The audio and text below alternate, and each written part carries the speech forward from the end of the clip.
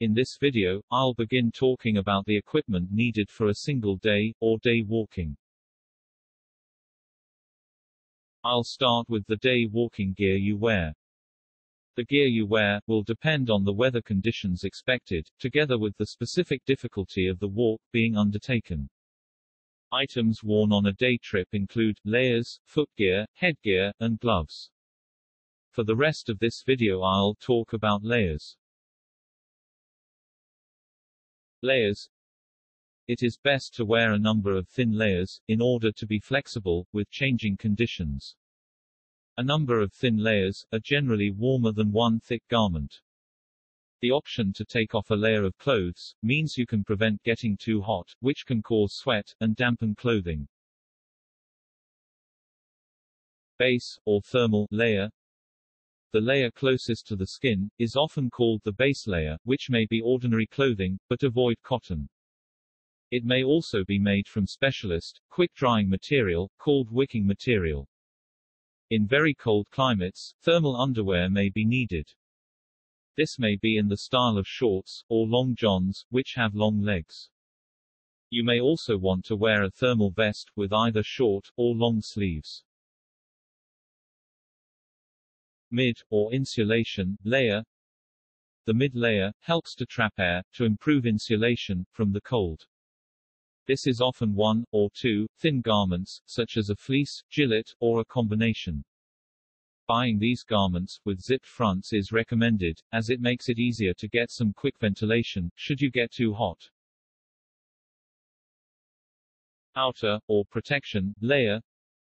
The outer layer is your layer of protection from the elements, such as wind, rain, and snow. Walking jackets.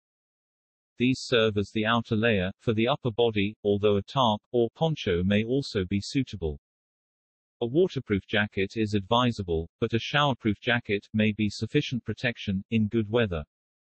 For extra protection, you can obtain a jacket which is designed to be windproof.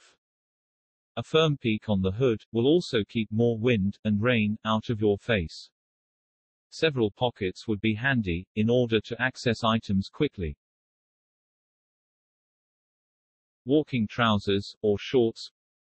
Regular walkers wear modern synthetic walking trousers, because they have a loose fit, are lightweight, are quick drying, and usually have a number of very handy pockets.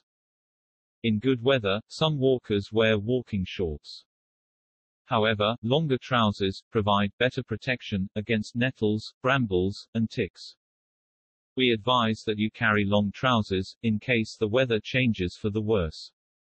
Another alternative is to use convertible walking trousers, which can be converted between shorts and long trousers with the aid of zips.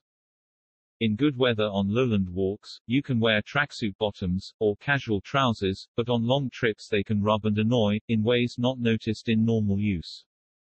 Denim jeans should be avoided, as they restrict movement, and have very little room to store items in the pockets. Also, if they get wet, they can rub the legs, and take a long time to dry out.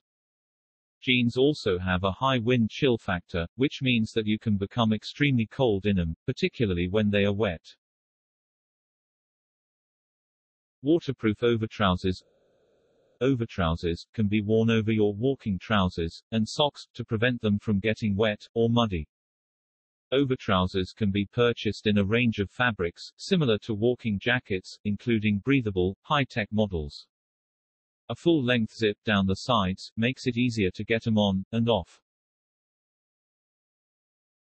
Gaiters. If you are going to traverse shallow water, or walk through long wet grass, gaiters are vital, to cover your footwear, trouser bottoms, and lower legs. However, if not worn correctly, gaiters are useless. Make certain there is a waterproof seal by pulling them down tight around the boot, and fixing them to your boot laces. Do not tighten gaiters around your calf when traversing water, as circulation could be reduced. Okay, that's all I'm going to say about layers. In the next video of this series, I talk about the gear you wear in terms of footgear, headgear, and gloves. You can see the complete walking equipment checklist in the description below the video. Support my channel by subscribing, and stay informed about future videos. And don't forget to hit the notification bell.